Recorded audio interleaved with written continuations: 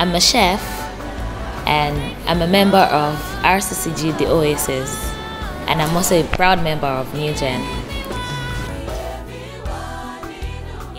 Okay, so someone by the name Ademola Olabinjo called me someday and said there's a group of people coming together, young worshippers, to form a group sort of. And I'm like, oh, okay, no problem.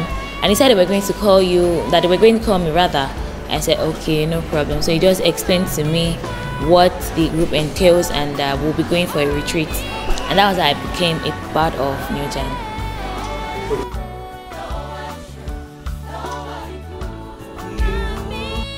Okay, so there's no particular way the song comes.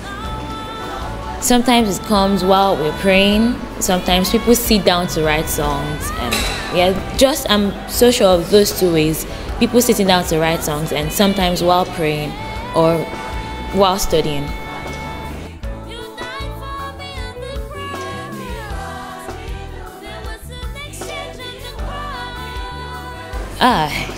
Man, it's such an awesome experience being with New Gen, and spiritually it has really helped me, because I look forward to the retreats we have at Ifewara every year.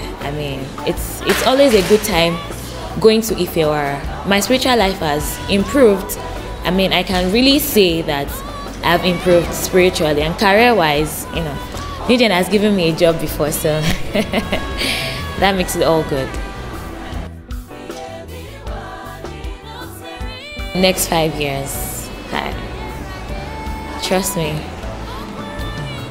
it's beyond my reasoning, so I can't really say because what God is set to do, eyes haven't seen, neither has ears heard what He's set to do with us. So I can't categorically say this is where I see New Gen in the next 5 years because of what God is going to do with us. Favorite New Gen song? We've not done it. We've not written it safe.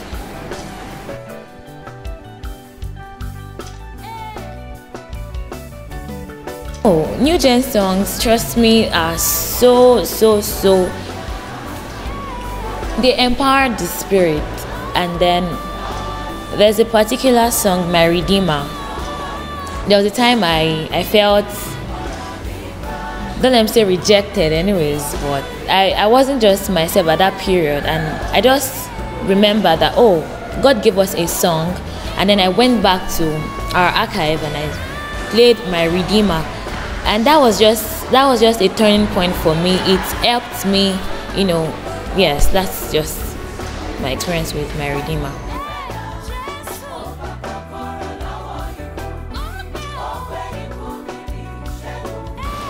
Okay, so for Oramik Pada, someone sent me a testimony someday that she was praying at, I think, at Jegunle, and they brought a dead man, and she played Oramik Pada, and to God be the glory, the dead man came back to life.